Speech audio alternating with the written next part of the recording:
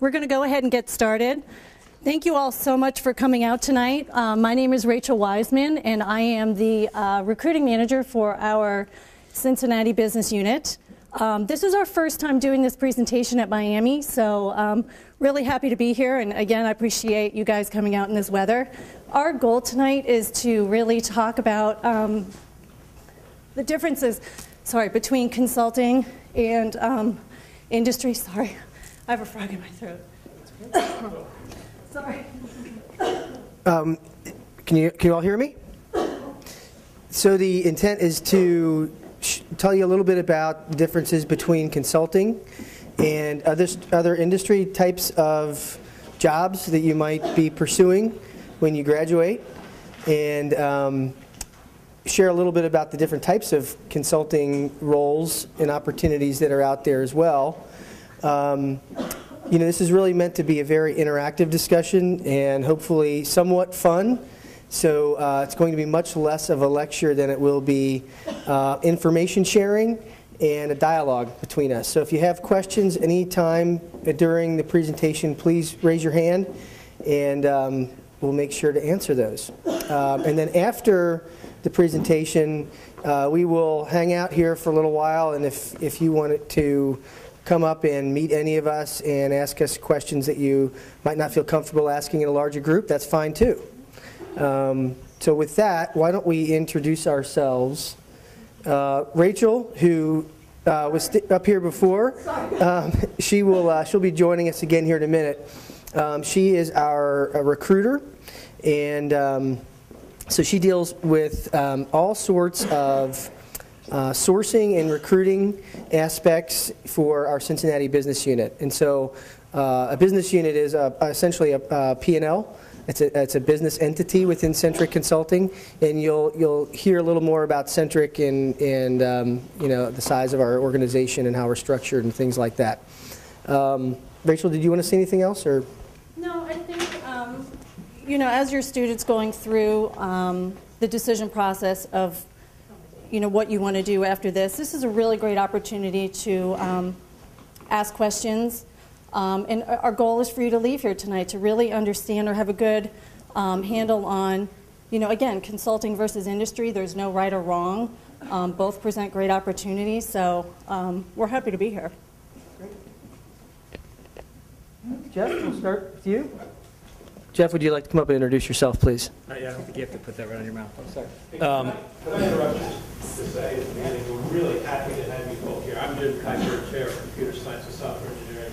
I want you all to know that this company has been a good partner with us over the years. Some alums, hiring us.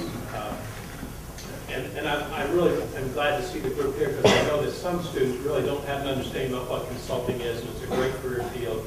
For some of you. For some it isn't, but for some it's perfect. And so this is a good consulting firm. I just want to confirm that they're part of us. They're partners with us. And we're supporting the stuff they're doing. I really appreciate this. So thank you all for coming. I'm sorry to interrupt, but I want to just thank you publicly. Thank you. Yeah, thanks. Thank you very much. Appreciate that.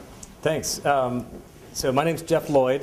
I am not a Miami grad. I feel a little bit badly about that. However, I've recruited a ton of people out of Miami, highly impressed with Miami students all the way through my entire career. So, I am, really quick past. I, came out of UC as an engineer. I did not want to be an engineer. I didn't realize that until I was graduating, and I jumped right into Anderson Consulting. So my perspective on things is I really wish there had been somebody who could have told me what was consulting before I got into it. As it turns out, I really enjoyed it. But our mission here is to really help you guys make an informed decision and understand a little bit more. So will it be clear as day at the end of this? Probably not. But you have our contact information. We are always mostly interested in not necessarily recruiting you into Centric, but helping you make a decision about is consulting a good profession. So please keep that in mind as we're talking. But really started at Anderson Consulting. I stayed there all the way through Arthur Andersen. I switched over to Arthur Andersen during the middle of my career. And Arthur Andersen went out of business conveniently in 2002. So at that point, I had a key decision to make. And that's when I jumped into Centric Consulting, started the Cincinnati office for Centric Consulting, which was our second office at the time. And now I spend about 50% of my time helping in Cincinnati and about 50% really helping with other national activities like starting up new offices and things like that. Okay. Good evening. I want to just reiterate what Rachel mentioned. Thanks a ton for coming out this evening. I know with the rain and some of the weather conditions that it can be rough. But my name's Steve Bernicke. I've been with Centric for now about 7 years. I've got about 18 years of consulting experience with Deloitte Consulting, Coopers & Lybrand, and Grant Thornton Consulting, of which 2 of those organizations are no longer around. Obviously, Deloitte Consulting is today. I did take a stint in industry for about 2 years. I was a director of IT and process improvement for a manufacturing company in Cincinnati. I took a very similar career path to Jeff that I didn't know what consulting was when I was looking for employment. My brother was actually in consulting, and I enjoyed listening to what he was doing. And hence, I started pursuing the opportunities to join consulting organizations, of which I joined Coopers & Lybrand out of college. I help run the Cincinnati office. And that includes Cincinnati and Louisville, as well as Dayton with Andy Park, and he'll provide a little bit more context as well. And I help just drive business development and delivery across all of our practitioners within the Cincinnati, Louisville, and Dayton area. So again, thank you for coming and joining us, and hopefully we'll have a nice interactive, and looking forward to questions and answers, obviously at the end of the session as well. Thanks, Steve. Hi, my name's Will Riley. I'm the only Miami grad that they brought today. So I graduated class of 2000. Loved it here. Glad to be back. Just saw the Armstrong Center. You guys are pretty lucky. That's very cool over there. The food is great too, but the student center is awesome. So I graduated in 2000. Like I said, I came out and actually jumped into consulting. I did not want to go to one of the, at the time, the big 6 type firms. I went to a smaller firm called the Summit Group. When I graduated, it was kind of the bubble was bursting. So the company that recruited me was called the Summit Group. By the time I started, they had been bought by a company called Cyber, and then they were going to spin us off as Digiterra. It was an exciting time. I got to play foosball a lot, and I traveled quite a bit. Toronto and Chicago, I had some good locations from that standpoint, but decided, that I wanted to get into industry. So I actually went and worked for Fifth Third Bank for about 10 years. And it worked in their processing arm that spun off a couple of years ago as well. And got to know some folks from Centric just because we were hiring them in to do some work with us, and was very impressed, and decided about a year and a half, 2 years ago to jump over to consulting again in a model that kind of fit my lifestyle at the time too with Centric. So we'll see a little bit of this, but I have 4 young boys who are excited about going to Miami. Somehow they got the idea that my wife and I are going to actually buy a house in Oxford and let them go to school here. So they're 9 and 6 and 2, so they've got it going. But I've give you kind of same perspective in a group setting or one-on-one. I've seen both sides, industry for about 10 years and consulting on 2 different ends. So great to be here. Glad to have you guys come out and hopefully kind of give you an idea about a few different things here. So. Andy? Thank you, Will. So I guess when I was up here before, I could have introduced myself, so I'll do that now. My name's Andy Park, and as Steve mentioned, he and I and another one of our partners manage our Cincinnati, Dayton, and Louisville practice. And, I've had a very, similar experience to Jeff and Steve in that I've worked in large consulting firms, or a large consulting firm, and now a smaller consulting firm. I started in industry. I am a UC grad. I know that's also probably depressing, but I didn't know what I wanted to be when I went into school, other than I knew that I was pretty darn good in math and science, and I thought that engineering might be a path to get me to either engineering or analytics or even marine biology or even medicine. And so I felt like I had a lot of opportunities open to me. And as I got more and more into engineering, and the type of engineering I was in was industrial engineering, so it was very business focused, very process oriented. And I found that I really liked it. And in fact, I ended up staying an additional couple of years at UC to get a master's degree, focusing on quality assurance and safety. So after I graduated, I went to a small company in Springfield, Ohio called Rittal Corporation. They were a manufacturing company. And I was the quality manager and safety director and manufacturing engineer, and probably 3 or 4 other hats that they could pin on me because I was the new guy out of college. And I liked it. It was a lot of hard work, too. And after about 3 years, I ran into some people who happened to be playing softball in and around Dayton. I was living in Kettering. And I decided to give Anderson Consulting a shot. And I went and interviewed with Anderson Consulting and ended up working there for about 8 years. When travel finally started wearing me down and I wanted to spend time, in Cincinnati with my family that I was starting, I decided that it was time to get off the road, and that's when I talked to Jeff at Centric and came on board at Centric, and that was a little over 10 years ago. The other thing I'd mention, and a number of us have similar experiences, but I'm a huge proponent of the co-op or internship program. It's required at UC, at least in engineering at the time it was. And I encourage you to explore internship opportunities because it gives you, real practical experience in industry, and that carries a lot of weight when you're talking to potential employers as you're getting ready to graduate. It also gives you kind of a heads up as to what seems like it's a good fit and what might not be a good fit, and that's okay too. Just because you're interning with a particular company doesn't mean you have to end up working there. So that's me. I love working at Centric. Again, I've been here over 10 years, and we do some pretty cool things for companies around this area, and we can probably provide some examples of those as well. So, with that, why don't we get into the presentation? Does anybody have any questions at this point? Okay, great.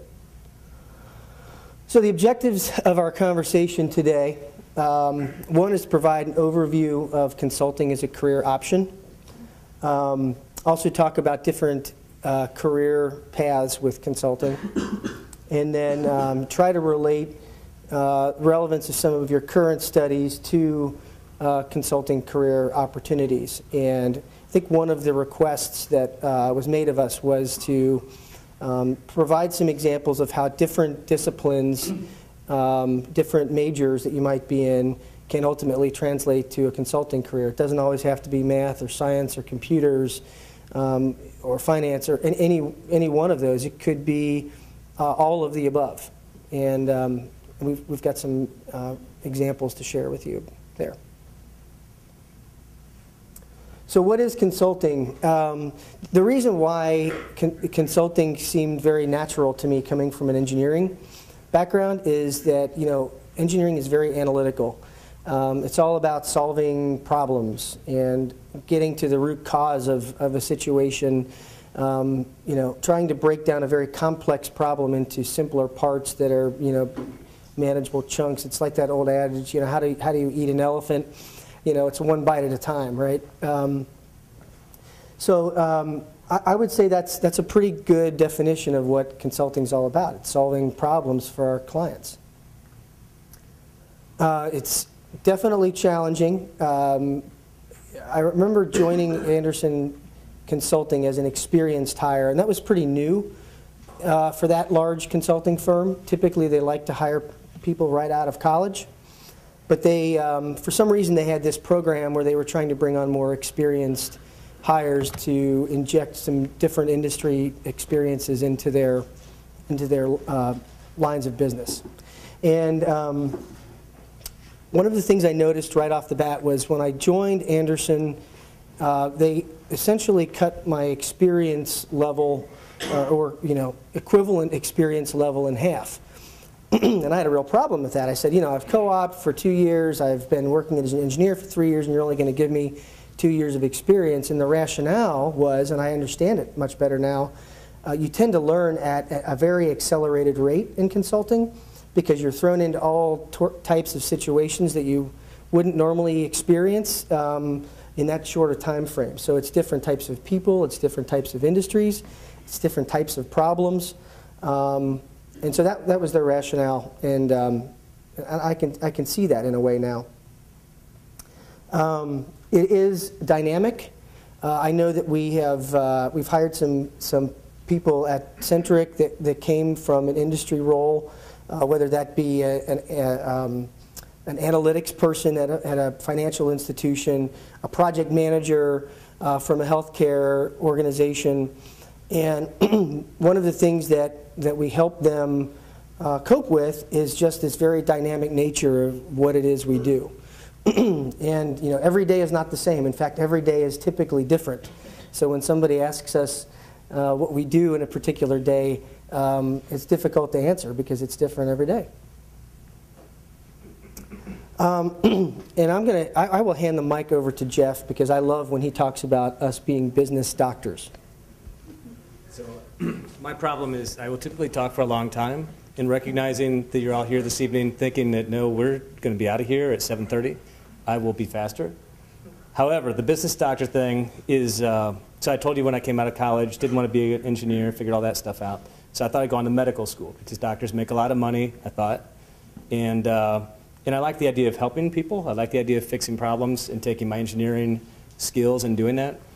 And what I really kind of figured out over time, accidentally, because I couldn't handle any more school. I could not handle 8 more years of school.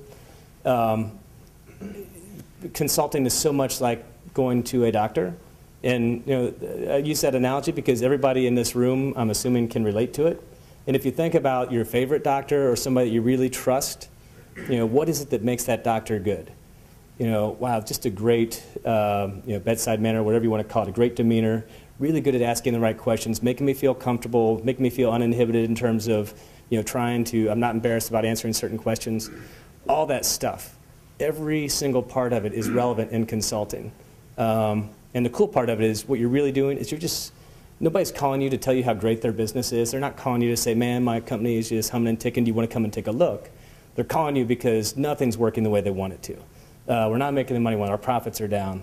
So you're always going in when somebody's got a problem, which can be depressing, or the glass is half full. This is a great opportunity to make somebody's life better. So think about that. If you're thinking about medical school, this might be a more accelerated path to kind of scratch that itch. So I'm going to let you go. So I get to what? 35 minutes. So consultant, so we have to throw in some slides in here, just try to generate a little bit of laughter here. But interesting enough, your consultant when the front desk clerks at the hotel know you by your first name. And that is not just domestic, that's also international, because it's happened to me before. On some international assignments, they would call me by my first name, walk in the door. You use paradigm or robust in a sentence, I do it every day. Your resume looks like a phone book because of the number of projects that you're working on, absolutely is relevant. And someone asks you what you do for a living and you cannot answer the question. I think Andy and Jeff both alluded to that. My family asks me all the time, and they give me their PC and say, can you fix my PC? And I have no idea how to fix a PC. But that is a common question we get every day, and it is a tough discussion to have when your family, your parents, siblings, etc., ask you what you do, and you try to explain to them on a day-to-day basis. I go to a client, what do you do at a client? And it just goes on and on with the question. So it can be tough, as Jeff and Andy alluded to earlier. Hey, you're rolling. So what are some of the rewards that you can experience as a consultant? We talked about the variety of work, excellent learning environment. Of course, clients expect you to bring some of that subject matter expertise to the table as well. But I think for any of you who have helped facilitate a presentation, a class, you've had to present in front of a group, you go through a pretty intense learning curve as you're pulling those materials together and you're preparing for that presentation. By facilitating and by presenting, you actually tend to learn at an accelerated pace. So there's a lot of that goes on. Diversity to situations, clients, and industries. You work with some really fantastic people who are loving and caring, and they want you to be successful as well as themselves. And then you work with some people who think you're overpaid, and all you're doing is telling them what they already know. And it's a complete opposite side of the spectrum, and it's all different types of people. And to Jeff's point about bedside manner and conveying a level of comfort and ease, and being able to connect with that client, you have to be able to do that with any client. Opportunity to build professional and team building skills. I've always believed that as a team lead or a project manager, I'm never successful unless my team's successful. So it's all about trying to leverage the strengths of people on your team to make the project and ultimately the client successful. The other thing that maybe isn't, it is actually mentioned there, the last bullet point, the professional networks that you develop are just amazing. To this day, a lot of the conversations that we have in and around Dayton, Cincinnati, and Louisville are with past colleagues from any one of these consulting firms that we've mentioned up here. Those networks tend to last. People understand your core values, and they trust you, and that's a great network to have in case you want to move on to somewhere else in life. And then knowing that you directly impact a business, and this concept of kind of diversity in the types of companies, industries that you work with, it's really important. But it's also neat to work at large companies and small companies and understand how the time you're spending, the value you're adding, impacts those organizations in different ways. I personally love working with small and mid-sized companies because the impact is generally much more direct and much more visible, and you see the results more quickly, and that really excites me. Challenges. I mentioned trying to get off the road. I loved it when my Marriott, my Delta points were just skyrocketing, and I could take vacation for free anytime I wanted to. That was awesome. The problem is that after a period of time, you tend to get burnt out. Not everybody does, but some people do. And the other thing I learned is at different stages in your life, you have different needs, and different things tend to make you happy. And I think maintaining that work-life balance for an extended period of time in consulting can be challenging. I also mentioned this concept of clients thinking, you're this overpaid outsider that's coming in just to tell me what I already know. That perception as an outsider is sometimes tough to overcome. And I don't know how many of you have seen, was it The Office? What was the one with the Bobs? Office Space. If you've never seen that movie, you have to check that out, because there's these two guys, the Bobs, and that's a pretty typical vision of a consultant, though not necessarily accurate. And then always trying to be the expert. I've learned that listening is often much more important than trying to share, try to impress people with how much you know. And can I talk about the professional network real quick? I think, as we all know, social media, LinkedIn, it's everywhere. You will find, as you look for jobs, probably most of you are going to tap into your network and your LinkedIn. Be very intentional about who you link in with. Social media, be very careful what you're putting out on Facebook. These are just some things that we as employers, we look at. So just be very selective and intentional about, I know a lot of people want to link in with everybody, which is great, but just be very intentional and selective with who you link in, and to maintain those relationships. And again, with the social media networks, just be very cautious that, again, what you're putting out there, your future employers could potentially see. So keep that in mind. And the other thing I'd say, LinkedIn is a great tool to use. It's not about volume. It's about quality. This is your network. This is something you're going to leverage the rest of your life. So when you're doing it, try to have policies. As, if somebody invited you to link with them on LinkedIn, that's probably not a good enough policy. I typically like to think that I will have met that person face to face and had some type of interaction. Doesn't mean I know them extremely well necessarily, but now we've had the opportunity for me to talk, ask questions, who they are, what they're about.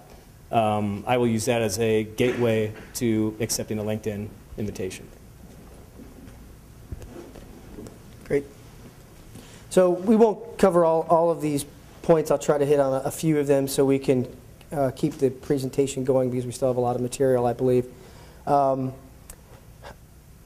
Extrovert is probably too strong a word. I think, outgoing, willing to connect with people, openness, ability to come out of your comfort zone.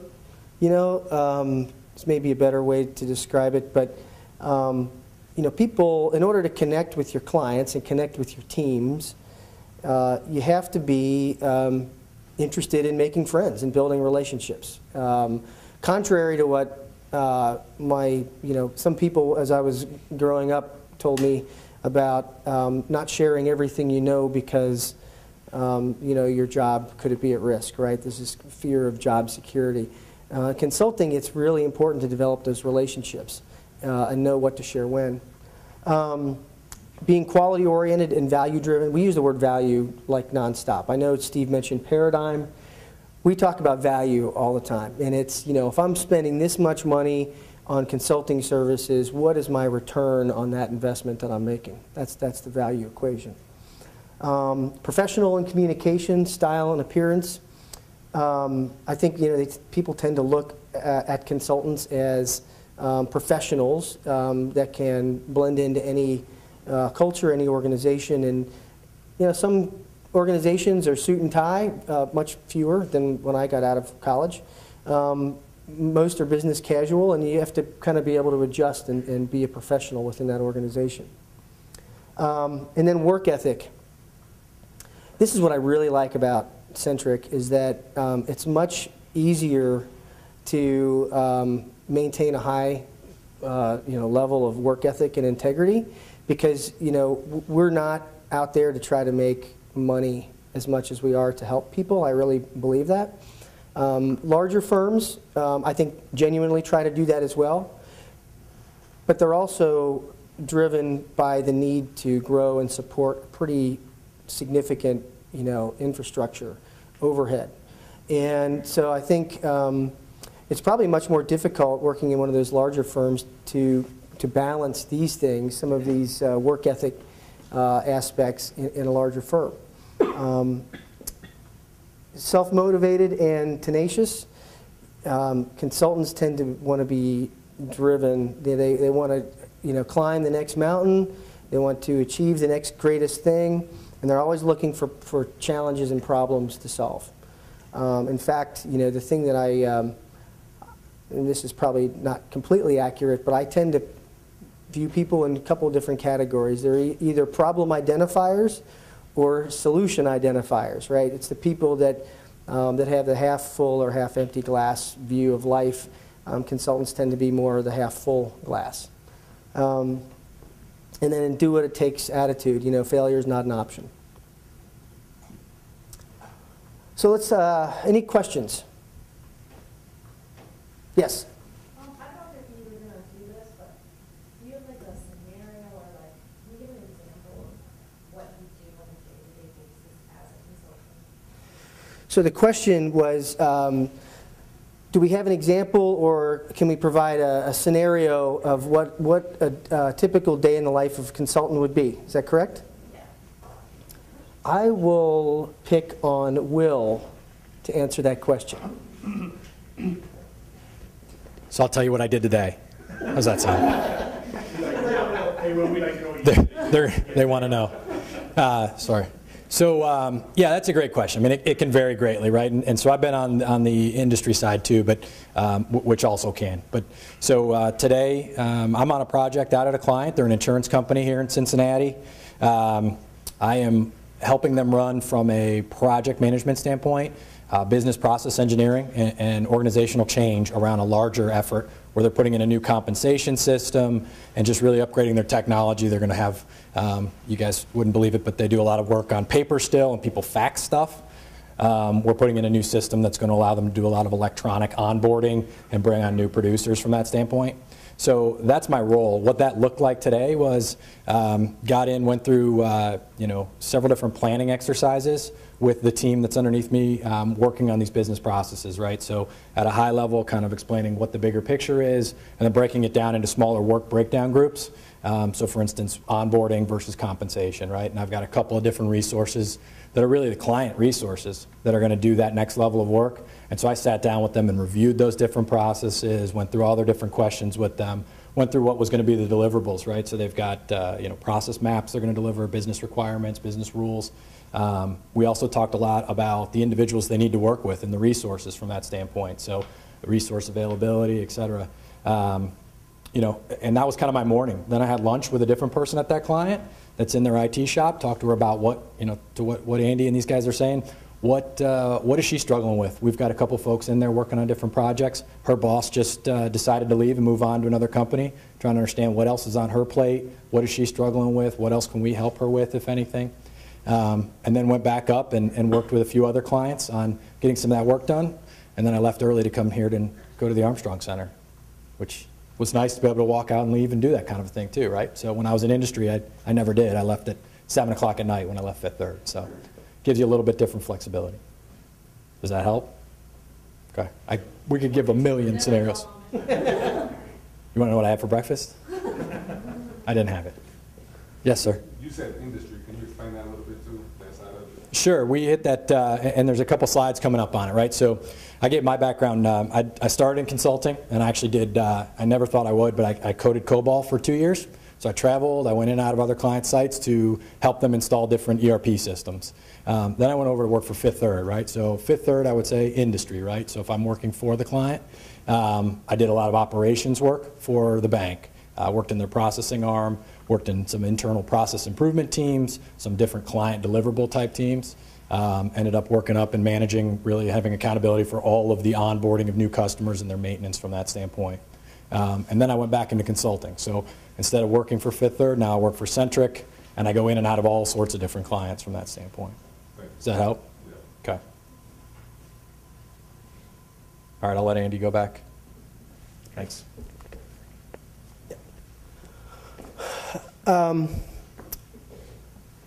We have a couple slides on the differences between a larger firm and a smaller firm. I can probably blow through this in 1.5 minutes. Large firms, as you can imagine, in order to deliver high quality, deliver consistently, require a high degree of standardization. In fact, when I was at Anderson Consulting, they referred to us as androids because we were all very similar. We all had the same methodology, and that structure is very important to larger consulting firms. They typically have an up or out career path model, meaning that I am constantly being compared against my peers. I am constantly collaborating and competing against my peers. And when I reach a certain number of years experience at a certain level, the expectation is that I'm either promoted or consulting might not be the best place for me. So that's typical model in a larger consulting firm. They pay well. You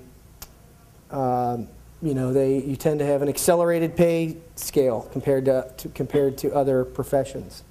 The client focus, as I mentioned before, high revenue potential. Some consulting firms like Accenture, Deloitte, IBM, they focus almost exclusively on the largest companies, and they try to make as much money as possible at those companies. Because what you learn is, in consulting, you can tend to spend as much time fostering the relationship at a smaller company or more than you do at a larger company. So if you're talking about getting, as a consulting firm, the best return on your investment, you're going to target those larger companies. That's typically the model that larger companies follow.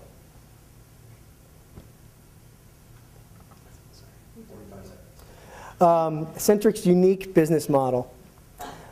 We are very focused on the community. We do a lot in the community. In fact, we're just recently recognized by Medical Mutual with a Pillar Award, which is a community service award. We value work-life balance, and we go out of our way to do the right thing for our employees as well as our clients. And I think it's really kind of a special type of consulting model. And I know Jeff has alluded to it as kind of the consulting utopia, if there was such a thing, a couple times, and I tend to agree with that. Integrity, innovation, philanthropy, diversity, our culture is core to everything we do, and a lot of companies talk about that. It is truly what differentiates Centric in the consulting landscape. We prioritize relationships over revenue and doing the right thing for the client at all times. We also afford consultants with the opportunity to drive your own career. So, what are you interested in? Are you interested in analytics? Are you interested in merger and acquisitions? Are you interested in developing mobile applications? So many different possibilities. And it's really, the career path is really driven by your interests at Centric and your ability to contribute to our clients and to growing our company. The other important thing about career path is sharing the wealth. We have a compensation model that actually rewards people based on merit and based on the contribution to our clients and to our practice. And it is very important to us that people are fairly compensated commensurate with that value they're bringing to our company and our clients. And then lastly, we do our ideal client is one that views us as a trusted advisor, a strategic partner, not a vendor selling services, but it's that true partnership type of model. Jeff, I'm going to let you talk about this a little bit. Ask a quick question. Question, yes. On the slide before the last one, larger firms have limited entrepreneurial opportunities. I wonder if you could unpack that a little. So the question was, larger firms have limited entrepreneurial opportunities. And I'm surprised I didn't use the word entrepreneurial with Centric as I described it, because normally that comes out in everything I talk about as it relates to Centric. Because there's so much structure and such a defined career path at larger consulting firms, there tends to be a set of tracks or channels that you flow through at the larger firms. And so coming up with an idea to launch a new service, a new offering of services, a new product, taking a new idea and just running with it and building it and seeing it from kind of ideation all the way through to, an operating model. Typically the people who are involved in those types of things are the strategists at the larger firms, and they tend to pull in people where they need, on their team to make those things happen. But the real entrepreneurial stuff is typically happening at the highest levels in those organizations. Most of the other work that happens is truly more delivery, project delivery oriented type work. Does that help explain? Centric is different in that any one of us can have an idea. Certainly it has to be, vetted out. It needs to be discussed. But, those ideas can come to fruition. They can become a reality if you champion that and drive it and rally people around it. So it's truly very entrepreneurialistic. And it helps grow our company. That's how we've grown. Who we are, and are we going to distribute this presentation to them? We can. We can make the presentation available to you. There are a number of words on here. I think the key is to get a flavor for the relative size. We're just under 100 million. We are a virtual organization. Even though we have some office space, it's not technically an office. We we were founded in 1999. We actually have, that's a bit dated, the number of employees. We have closer to 500 employees. Not counting India. We're actually in the process of acquiring an Indian firm that's been a long-time partner of ours that will become Centric India, and there are approximately 200 employees there as well, so that we have an offshore capability.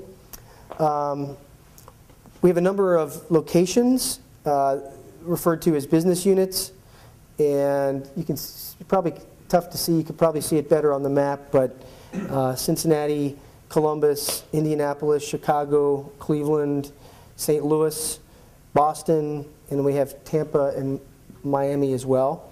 We also have 2 national practices. We have an Oracle practice that specializes in Oracle ERP and database management. And we also have a practice that focuses on energy and utilities. And those are business units that tend to travel to find the work versus focusing on a local geography to deliver work. Yes? Can you elaborate on your workspace? You said it's not sexy. We want to hear this too. So the question was, can you elaborate on your workspace? Okay. So being a virtual company means a couple of things. It means relatively low overhead. It means having a need for virtual collaboration, meaning an infrastructure that supports virtual collaboration. And we do that from our workspace, which is typically our client site. So that's our workspace. The other place people might find themselves working is home, where the client environment permits it, where it might be a remote support type of arrangement. People can actually work from their homes as well. The other version of workspace is it's what we call a solution center.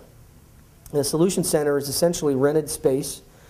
It's a client site away from the client site where we have teams of people supporting our clients' processes and systems. So, for example, one of my clients is in Livonia, which is outside of Detroit. And we don't have an office. We don't have a business unit in Detroit.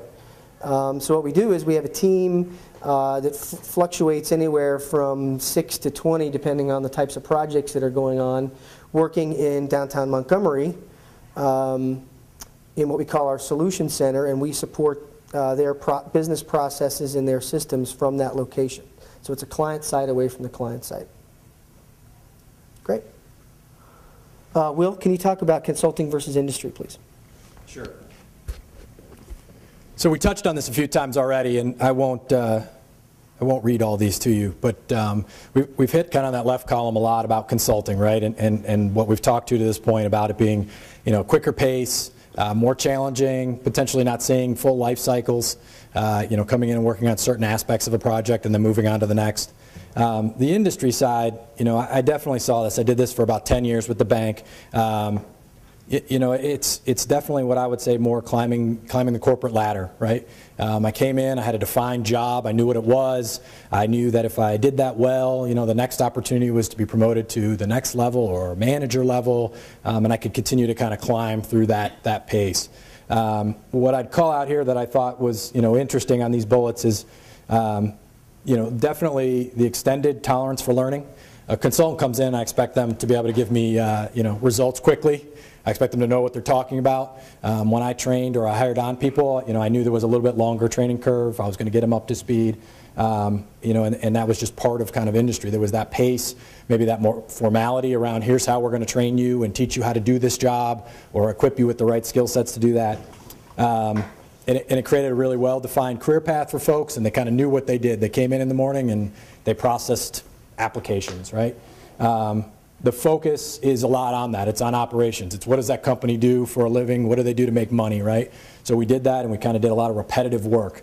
Frankly, that's one of the reasons I left, right? I bounced through my experience and did several things with that company, kind of worked on both sides of their business, primarily in operations, did some consulting, did some internal consulting in some business process improvement groups, but really felt like I had kind of experienced what I could in that industry, but didn't give me the chance to go into insurance or manufacturing or another area, right? So it was definitely something that, you know, I could make my voice heard and I could move through different pieces of that company.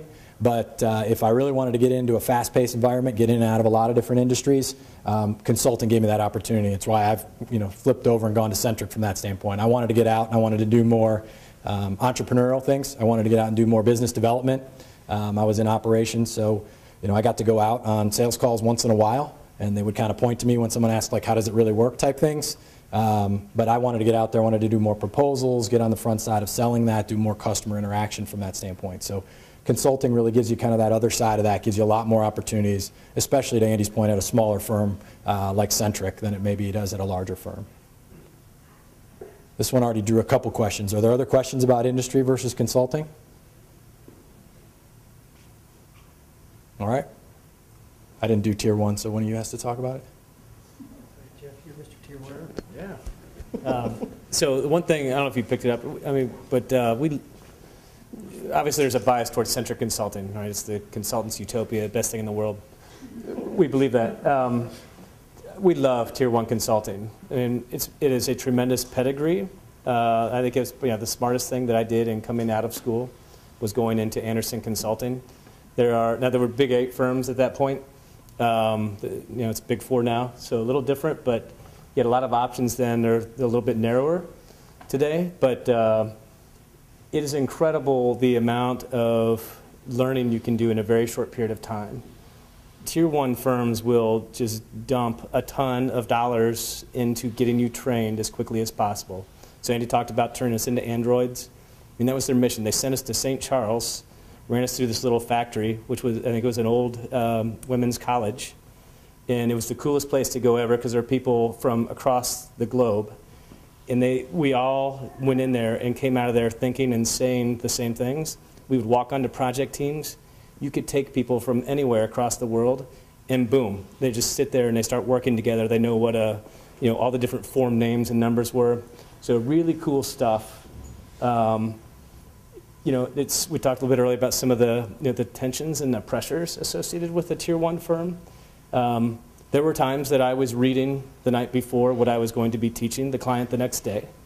And that's, you know, it's cool and it stinks at the same time. But you're learning. There's pressure, there's a little bit of anxiety, but you continue to push forward. The big firms offer great opportunities to do that kind of stuff. Yeah, I think the other thing that I'd say on here, you know, tend to be big projects, and they tend to want you to be really good at something. And you know, in a smaller firm, you might need to be a little bit more versatile. Bigger firms, the better you are at one thing, if you're the best in the world at what you do, I can charge a fortune for you. You know, people are willing to jack the bill rates way up because you're the best at everything. So big firms really try to get you focused and skilled in a lot of things like that. It's really smart. And for somebody who really wants to specialize in one particular area, that could be a really good thing. Andy talked earlier about faster promotions and stuff like that too, that up or out mentality. They really try to move you. They want to very quickly get you through there so they can get your bill rates up as well. And I say it like it's all dollar driven. It's not necessarily, but there's it's just you have a lot of motivated people that are working to kind of prove themselves relative to their peers. So you tend to really kind of accelerate and climb that ladder fast. The cons, we talked about, you know, a lot of them. Lots of travel listed as a con. Somebody else could say that's a pro. You know, it depends on where you are in your life. Coming out of college, I thought it was pretty cool. The downside was I went to all the crappy places. So yeah, I did manufacturing, distribution type work, and all the plants happened to be in really small, kind of dirty towns. I won't give any names because somebody's probably from one of them or something. I am too, actually. The you know, narrow specialization, same thing. You could look. Somebody might invert these things a little bit. Pros and cons. Narrow specialization could be really awesome for somebody. I hit a certain stage in my career where I wanted to do more things. I wanted to take an array of skills and go solve some problem based upon those groupings of experiences. I like the idea of being able to walk into a client and solve multiple needs versus, oh, I need to call person XYZ because they happen to have the answer to that question. It's fun to kind of start being able to be a little bit more of a universal problem solver. So you can go, you can kind of go shallow across a lot of areas, but maybe only deep in a couple. Politics are bigger in a bigger firm. They are. And your ability to move and advance yourself, as much as you like to think it's based solely on, hey, if I'm awesome and I'm doing a great job, all the right things will happen for me. There is a component of influence that comes from who you know or how they know you. So you always have to be aware of that, and you have to make sure that the true essence of who you are, what you're about, and what you're capable of doing, people know about it. And the farther you go through your career, especially as you start getting to that partner level, it is really significant and really hard. There's a big chunk of time that really gets spent kind of presenting yourself to the right people so that they will promote you at the right times or make you a partner. It's not horrible, but it's just the smaller the firm, the less likely it is for politics, and it's a little bit, everybody kind of knows each other. I think that's probably the big stuff. I'm sure you've probably read those things. Is everybody okay with that? Any questions? You want me to go still? Oh, I'm sorry. How long are your travel trips? Is it 3 days, a week? One city? Yeah, great question. So the question was, how long are the travel trips? So for individual trips that you might take, it could vary depending on what the project is that you're involved with. What you'll find is in a larger firm, it's fairly common that if you're working at a client who is in a different city, you'll likely have the option to go out on Monday morning and come home on Thursday night. Sometimes that depends a little bit on the travel logistics. Sometimes it depends on when the client needs you on site, but on the average, that's about what it is. There's some times where you can get off-site projects as well, but I say for the most part, the average would kind of lead towards that 4-day-a-week model. How often? Weekly, typically. Yeah, absolutely.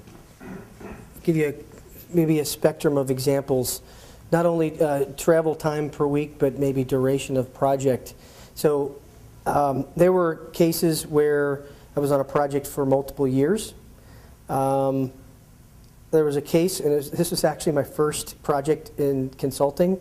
And I will remember this to the end. I was so excited. I was staffed on a project, and I went up to Cleveland, and this client was a huge project. It was one of the largest Centric had ever done. And I had an apartment in the Flats, which was at the time like the place to be in Cleveland, and checked my bags into this place, had a car pick me up, and I thought, man, I had arrived. I'm a consultant now. I show up at the client site and ran into a familiar face who happened to be one of the managers on the project. Her name is Diane. She lives in Cincinnati, one of my neighbors, actually. And she said, Andy, could you go sit in the other room just for a minute? I said, sure. I'd literally been in Cleveland for about 4 hours. She came back in and said, I'm sorry to tell you this, but you've been de-scoped from the project. First of all, I had no idea what scope was. So I said, what exactly does de-scoped, I knew it wasn't good. What exactly does de-scoped mean? And she said, your role is no longer needed on the project. So literally, I was home by that night. That was the shortest duration project I'd ever been on.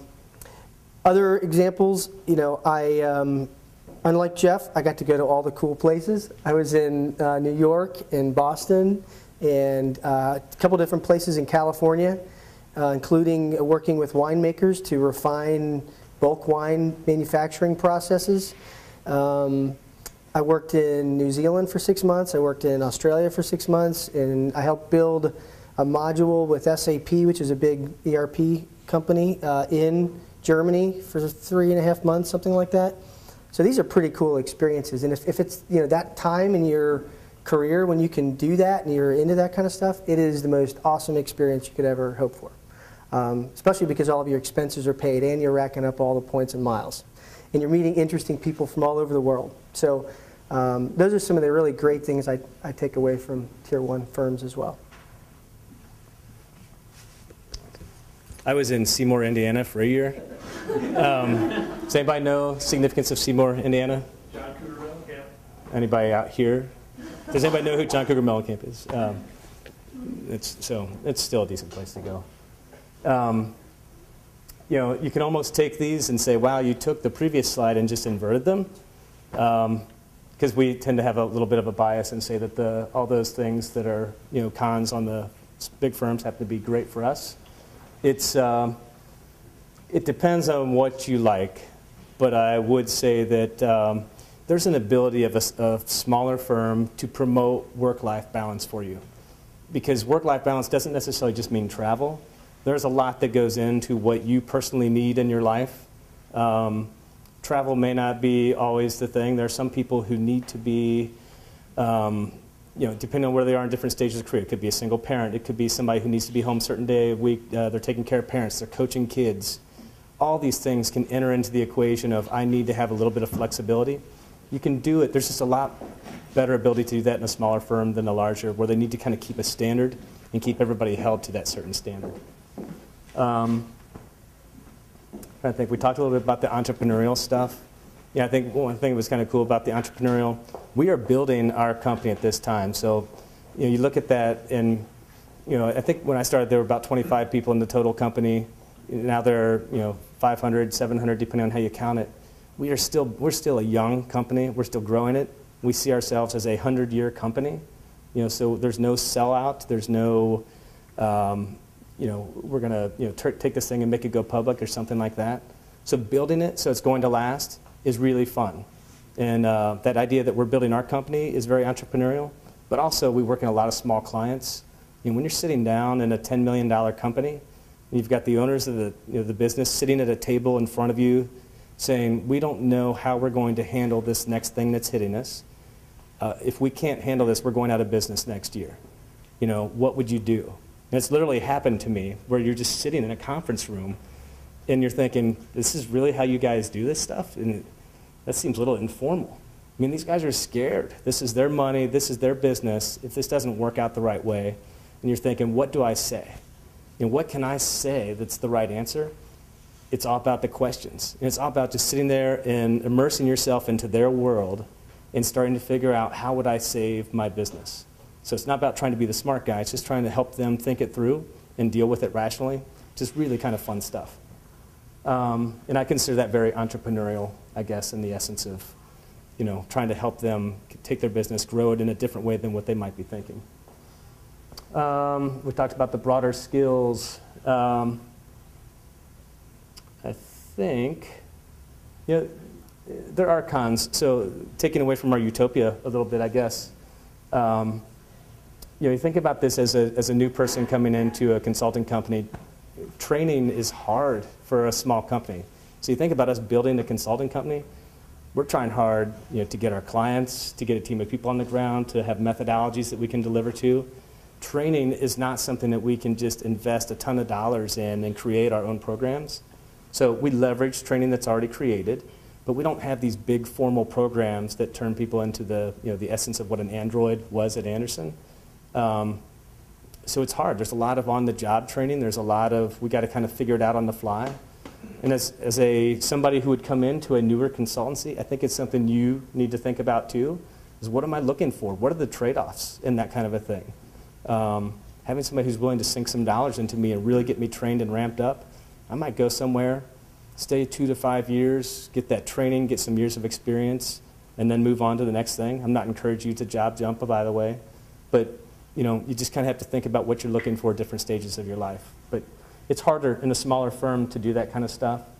You know, you think about a big company, seems like it probably has the ability to weather downturns, things like that. I question that and challenge that a little bit more now. You know, I was at Arthur Andersen. We went out of business. Granted, it wasn't, you know, a financial issue necessarily, but financial businesses aren't necessarily always run in the most smart way. I will say a firm like ours, we've learned from that kind of stuff. So we have no outside investors. You know, we're 100% employee owned. We have no debt. And having that type of flexibility and options really can make you smarter in terms of the types of decisions you make about, do you ever have to do a layoff? You know, so even during the bad years, like 2009 was not a great year, we didn't do any layoffs. We don't ever think that we will do a layoff, but we're also smart about how we hire. We don't try to hire a lot of employees anticipating growth and then all of a sudden have a bad year and lay 30% of them off.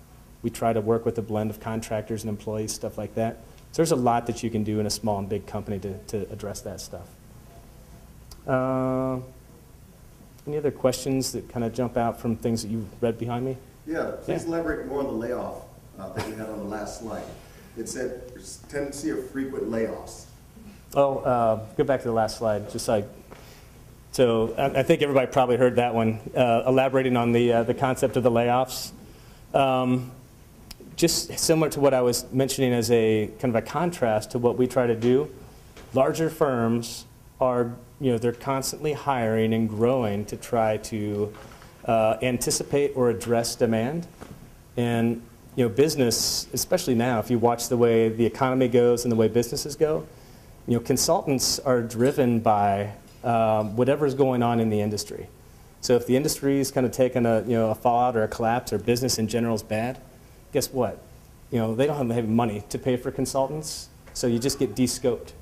And if you get de-scoped from the project, and there aren't any other projects that are going to pick you up, you start to feel like there's a bullseye on your back. And typically, I don't know, there was kind of a 3-week thing that when times weren't great in the economy, if you were not going to be staffed for a 3-week window, you probably ought to be thinking about getting my notice. That 3 weeks, by the way, that was at that time. I don't know what it is now. But point is, those businesses hire to anticipate what the current demand is, and they have to lay off at a point when that demand drops off.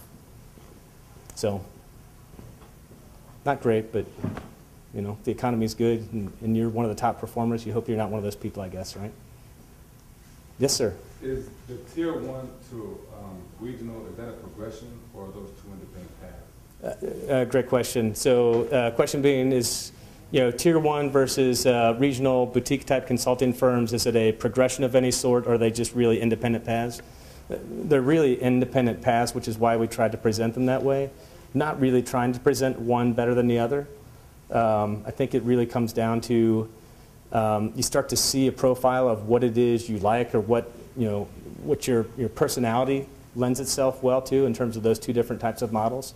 But those tend to be, there are all kinds of variations in between the bookends on very small firms and very large firms. So, Centric happens to be a small management consulting firm, which in saying that, we have an array of services that really span technology and strategy and process improvement. There are other really small firms that are focused specifically on a particular niche or competency. So it might be a mobility development firm. So not all small firms are going to be the same, but these are just generalizations that we've tried to make to help you see the difference. So that would be, you guys would have a tier 1 and another would have regional or boutique, or would one company have both of those different tracks? Typically, it's one company. I would see IBM is a tier 1 type of company. Boutique Centric would be, to me, a kind of a regional or boutique type firm. It's possible that a large firm might have a different division that functions as a little bit more of a boutique-like firm. But general, I just look at a company as a profile.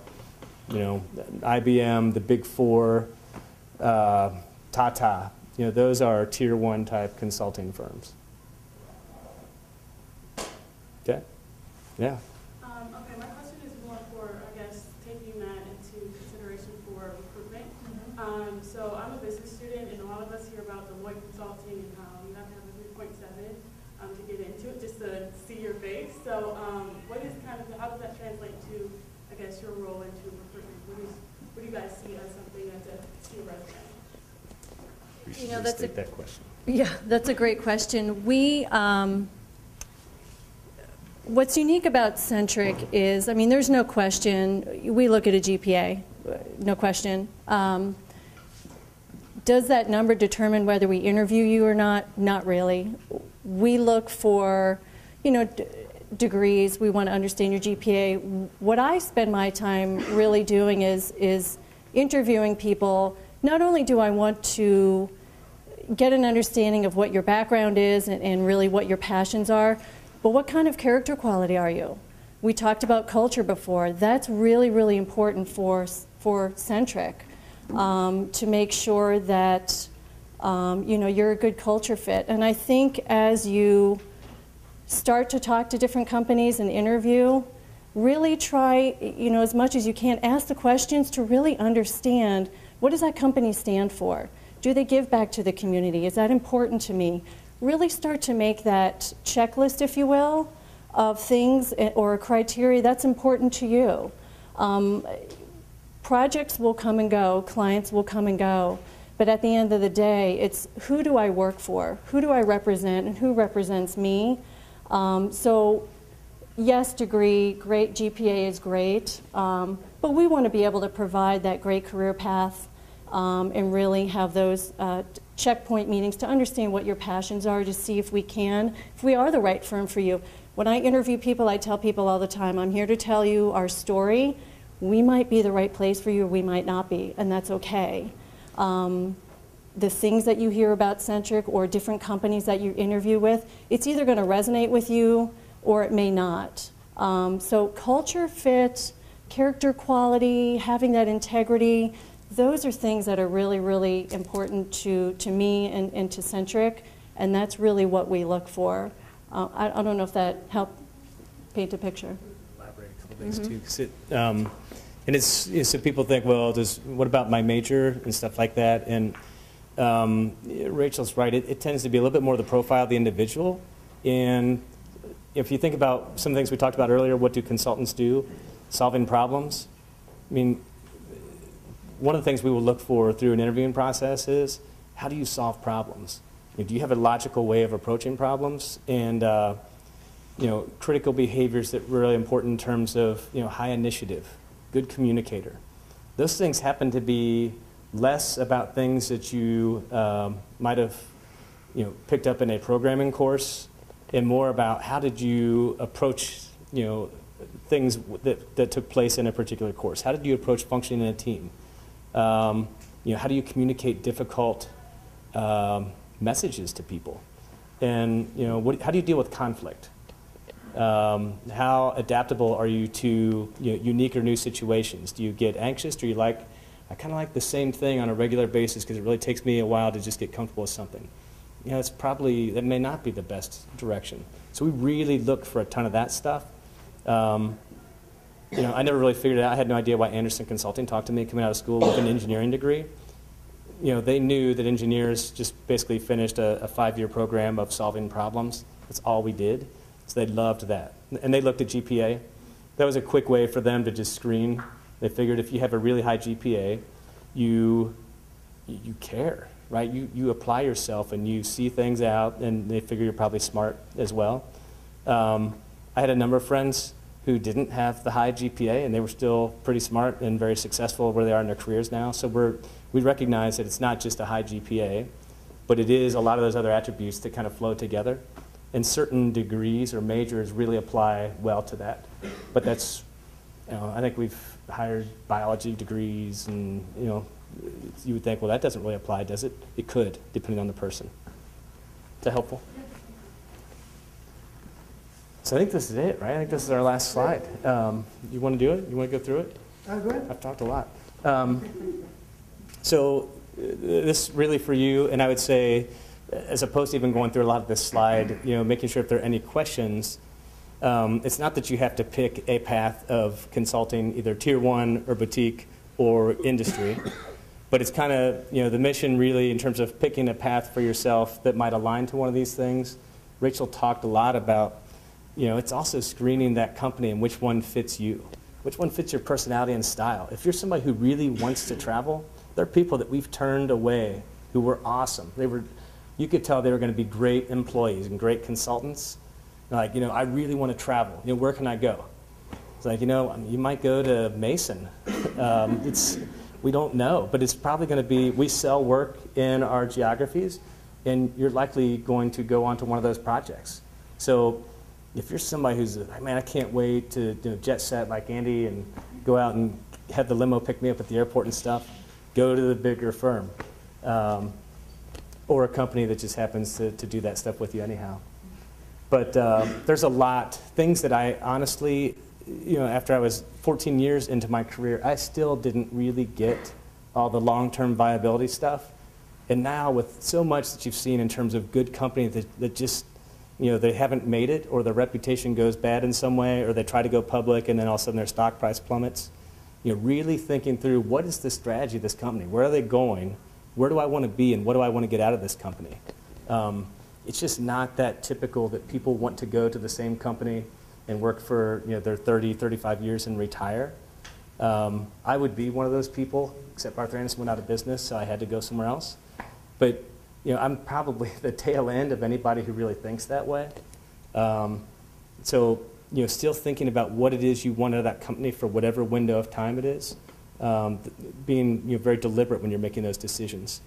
And differences in terms of the financial stability, who they stand for, what they do in their community, all mean a lot. That culture thing, these are people you're going to work with every single day, really understanding what a company thinks makes up its culture, and asking those questions of a company will tell you a lot about who they are, what they value, and how you think you might fit in as well. That could be a good interview type question. By the way, the quality thing, we talked about attention to detail or quality on one of the slides earlier. Here's the first hint from me. When I see your resume, and if there's just a misspelling on it, it just jumps out at me like you wouldn't believe. And I find in college now it's fewer people that do that. You would be amazed at how many people far enough into their career, especially technology majors or students, because spell check doesn't work on all these different acronyms and letters they have. But just read your resume several times. I know it's a boring document to you, but it's such a key message that employers look at. I don't know why I had to slip that in there, but that was my public service announcement. What else? I think the rest of these things just kind of talk about things that you should kind of look at in terms of a company or a profile. But anybody else have anything they wanted to add relative to these? Recently, my brother, who went to school in North Carolina, a little school called Elon College, he'd been working in a career for probably 10, 15 years, I'm not sure how long. But he called me up and he said, I need to explore a different career path. And he was very focused on the compensation. And what we ended up talking through was, really kind of an evaluation model, this checklist that Jeff, and Rachel alluded to. And it was almost we ended up with a scorecard. And it was, do I like to travel? Do I like, a variety of types of engagements? Is compensation important? Is the role important? What are all the different, evaluation categories? And then prioritize them and force rank them 1 through 10. What's most important? What's least important among those?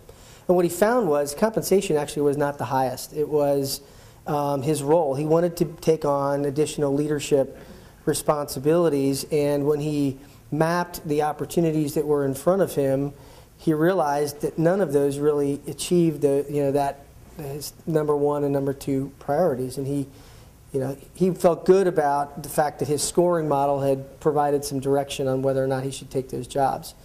It's kind of a scientific, or mathematical way to go about doing it. It doesn't always give you the right answer, but it gives you some direction, and it's an easy way to break down kind of this complex career discussion into something that's somewhat measurable. So that's what I use. That's what I advise. My brother, my friends. I think it's pretty effective, and I think that's what we're trying to describe here. Understand what are those important things in your life and your career, and those will change over the duration of your career, right? And periodically reevaluate those and see if you're doing things that make you happy. that's one thing I've learned about Centric is, and I'm not saying I wasn't at Anderson Consulting because I was. It's really important that you are doing something that makes you extremely happy. And, money only gives you, so you've heard it, right? Money can't buy you happiness. I mean, to a certain extent it probably can, but it doesn't make you fulfilled. It doesn't, achieve all of what you're trying to achieve in your career. So, coming up with some kind of model to evaluate those things, comparing them is a really easy way to go about understanding where you want to be. I think that's it. We've got some time left for question and answer. If we want to do that. Hold on. One more slide. There's one more? Yeah. No? Oh, well. I thought we had more questions about, or you're a consultant when, anyway. I think the one that I really liked was the productivity of your tomato plants you refer to as deliverables instead of tomatoes. Anyway, it's a consultant joke. Never mind. So does anybody have any questions that we can field?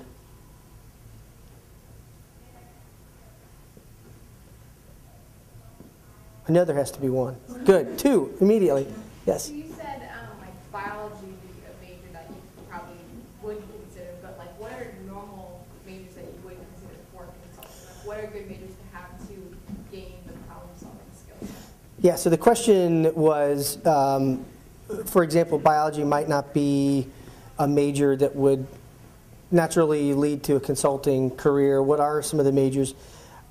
I would say that we have consultants from a whole host of majors, and it's not all technology, it's not all engineering. It just happens that a few of us here have an engineering background, but I believe one of our most highly performing consultants who's actually leading a national practice now for us was either a chemistry or biology major, Aaron Audie. Yeah, I use that example not because it was bad or horrible, but more intuitively, a lot of people would think, well, that's not great. It can be awesome. Yeah, and so he is actually using his consulting skills and at the same time going back to get a degree in bioinformatics, which is a really hot topic and will continue to be so. So he's using his biology and chemistry experience to understand how to do predictive analysis on biological materials, whether that be materials in your body, petroleum products, and understanding how to analyze that, create these big data models and slice and dice that information to do some predictive analysis on how to improve performance of synthetics and things like that. So it's not programming. I mean, it is truly applying that biology and chemistry experience to solving, new world problems.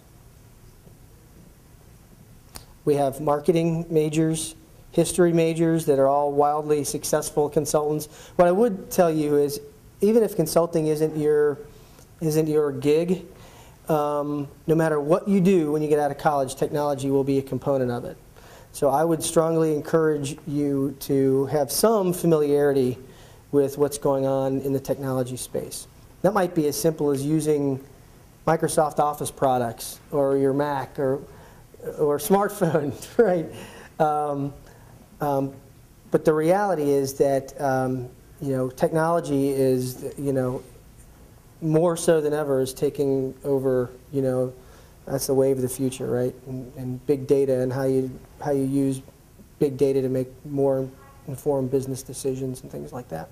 I'm guessing they're probably all more technology advanced than we are. Yeah. Absolutely. I call our technology support desk once a week, I think. But yeah, so it doesn't really matter what major you're in. I mean, if there's a passion there and that you want to be an industry expert, a biology expert, and there are consulting firms that specialize in that. I work with a woman in Cincinnati. She was in a big consulting firm. She left, started her own design practice, and built her business up to where she was bought out, and ended up starting another practice, and she has done some of the most amazing design things for Nike and Adidas and BMW. I mean, just some really cool graphic design, digital design type stuff. And she did not have a technology background. It was purely graphic arts type work. So I actually had Deloitte come to a class that I was in this last week randomly, and one of the things they talked about, and I don't know if it's just them because they're Deloitte saying it and they're trying to prove they're whatever better than other consulting firms, but that they or the big firms come into a business or a company and they'll like think of what the best ways to answer the problems, and then they kind of go a step further and not only think of the best ways and tell the company the best ways to do it, but actually have more ability to implement it. Is that something that's true, and that smaller companies do less actual implementation of the new ideas or processes that they suggest to a company they're working in? So let me see if I have your question right. Deloitte randomly shows up at a class, and they and what they talk about is their differentiator, right? Which is not only do they come in and help understand a problem, but they can also take it one step further and help implement solutions to solve those problems. Is that accurate? Just more in terms of they have more capacity to do that because they're a bigger company. I'm going to let Steve answer because he's an ex-Deloitte guy. So the answer is yes, they do have that capability. But most consulting organizations will typically provide those similar capabilities. So for example, from a Centric perspective, we will span the gamut of, we may be able to come in because they only want us to deliver a specific solution. They don't want us to devise the overall, develop the overall solution. They've maybe developed it already. They want help just executing it. Or we can come in from a strategy perspective, think about how should you run your organization? How should you operate your organization? And take it from conception even to execution. So, I mean, the easy answer is yes, they do it. The IBMs will do it. The Accentures do it. And even the small organizations like us will do it as well. That's the short answer for it. Scalability. Yeah, so from a scale perspective, that's a great point. Those organizations are typically going to come in, the Deloittes of the world can scale very quickly, meaning they can drop a number, dozens of individuals at a client site at a given point in time, pretty short time frame. Whereas the smaller organizations, very large projects that we need to scale for 10, 20, 30 people, it is a little tougher for us to scale because we don't have people just sitting on the bench. We keep a fairly lean bench as far as folks that are available for projects. The key for Centric is going to be we want those individuals staffed on projects, whereas the Deloitte will have that large bench strength behind them to say we can drop in those 40, 50 people on a very large project to scale appropriately. Any other questions? Yeah. Do you guys typically work in teams? So the question is, do we typically work in teams? That's a great question. And for typically what occurs, our project teams are anywhere between 1 to 4 to 5 individuals. And the duration of those projects tend to be about 2 to 3 months in duration. What we try to do is we will make investments at a client to get in on the ground to identify opportunities and begin to grow that account. We do have projects that we had, a project over in just outside of Indianapolis that we had, I think about 100 individuals on the project, right? So, we can scale, we will scale appropriately, but those average projects are anywhere between that 1 to 4, maybe 5 individuals, depending upon the type of project it is, as well as the industry or at least the size of the organization. I mean, but you're in a client team too, right? Yeah. So, I mean, even if you're an individual consultant on a project team, you're still working with the client. I mean, there's very few instances where you are, going to go and kind of put your head down and work by yourself. So working in teams, I look at it as, you've got the people that that you work with on a regular basis, but really just being able to fit into any kind of group of people and function in a team type of environment. every single project you're on. My guess is that your question was a little bit more how big are our teams, Yeah. but I think they're both pretty relevant. Sure. Someone had, yeah. What kind of services do you guys offer your clients and what industries? So what kind of services do we offer and in what industries? Will? So I think there's a slide in here Jeff's going to go to, but Centric's growing from that standpoint, right? So we've kind of got it broken down into a couple industry verticals and some different solutions or service offerings, right? So they touched on before, we do a lot of business consulting as well as technology consulting. So we kind of look at these and you know, have picked off what are the most important service offerings that we can have, really based on the market and our skill sets and kind of where we sell in the regional markets, right? So we talked a lot about business intelligence before, right, and data analytics. That's a big service offering for us. Another is business process management and some of these BPM tools that allow you to move the work from one place to another. Another is obviously mobile and some of these different technologies. We also have some industry verticals that we've gotten into, and so we take them from, you know, both of these from different stages, kind of an emerging or an entrepreneurial, to what we get to what we call commercialized, and we maybe have more resources that can support it and a deeper knowledge and bandwidth in that area. So our industry verticals we've hit, Andy talked about a little bit before, but one of our BUs is energy and utilities. So obviously we're big in that industry. We are in insurance, largely, especially in Cincinnati. There's a lot of insurance companies. We're getting into financial services and some of these others. So we, what are the other IVs that I'm missing? Healthcare is another big one, obviously. So we look, you know, specifically as a smaller firm, and we're trying to say which markets do we want to play in, and what are the best opportunities for growth. And some of that's based on, you know, the regional markets as well. I'll add to that. What's really neat about what we do at Centric is the fact that we've been able to be the size that we are, and we have the capability to sit down with our employees and really understand, you know, what do you want to do? What are you passionate about? Here's what you're doing today, but what does it look like, you know, 1, 2, 5+ years from now? And we're able to really sit down and carve out that career path and partner with you to get you where you want to be. So if you are a, you know, developer today in Java and you want to go to, you know, more of the mobile, Android, iOS, let's sit down and talk about that. And so that's one unique thing about you know, Centric or, you know, a smaller firm, that we have the capability to really spend time and invest, and that's something that, you know, is very, very important to us at Centric. So just to knowing, I think you guys were supposed to be able to wrap up at 7:30, and people being very respectful of your time. You know, if you want to depart, we're not going to be offended or anything else. If you wanted to stay, we'll stay here for a long time too. So it's really up to you guys. But however many questions you have, we'll stay till you're done. But when do you feel good? And if you want to leave or anything, it's fine. Any other questions? I just had a question about how you grow your client base.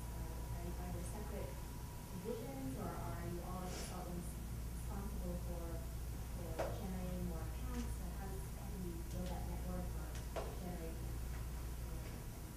That's a great question. So the question being, how do we grow our business? What's our basis of business development and sales? And how are people, who's involved in that in terms of the consultants and others? And Steve's probably one of the best at it. So as far as kind of how we grow our client base, there's a couple different avenues. So let's take an existing account that we may be working in. So for example, I'm working downtown at Omnicare in Cincinnati. So part of my role is to build the account through just networking within the account, have the conversations, what are the business challenges, what are the business issues that are occurring within the client, and begin to identify, you know, how we may be able to help them, both short-term and long-term. That is kind of from a leadership perspective, that's kind of the responsibility of myself. In addition, though, we also have account managers at our clients as well. So there will be an individual, typically kind of a manager, senior manager. He or she is leading one of the larger initiatives, larger projects, maybe multiple projects at a client. He or she is going to be responsible just for similar types of capabilities and conversations as far as what's happening on my project, what's happening across the different either lines of business or within the different organizations of the company, and trying to understand how can we bring potential services, service offerings, or specific industry expertise into that organization just to help apply additional credibility into what we do and how we do things. And then there's the other piece is a consultant, a senior consultant. They're just actively in the throes of a project, but they're actively listening. And I think Andy or Jeff, I forget who it was, that talked a little about earlier, is listening skills are so critical. You can pick up so much from conversations or from meetings that you may have as far as you may not be talking about a specific opportunity, but they may be saying, boy, we're having issues in this area, not sure really what's going on. You know, kind of the lights go off when people talk about issues, or maybe we have this opportunity. It's a short answer to say, you know, hey, would you like to have a conversation? Would you like to go to lunch? So it's at all levels within the organization and within their organization and our organization where we're actively looking for opportunities on how we can partner with them. And the key thing is if we don't think we're a good fit for the organization from a project perspective, you know, we will help them understand and maybe give them advice on who they may talk to in addition to Centric Consulting. I think that's the beauty that Andy mentioned earlier. It's all about partnership with us, not about just getting a project, selling a project, delivering a project. It's how do we truly become a business partner with them and talk about their issues and how we can help them.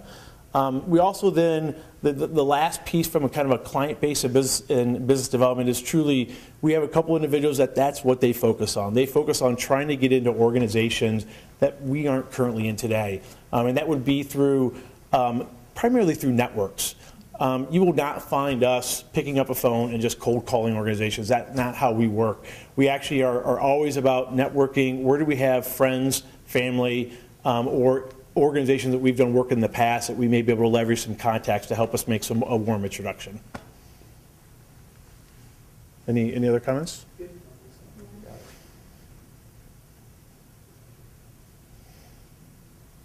Did I answer your question? Anything else? Thank you so much.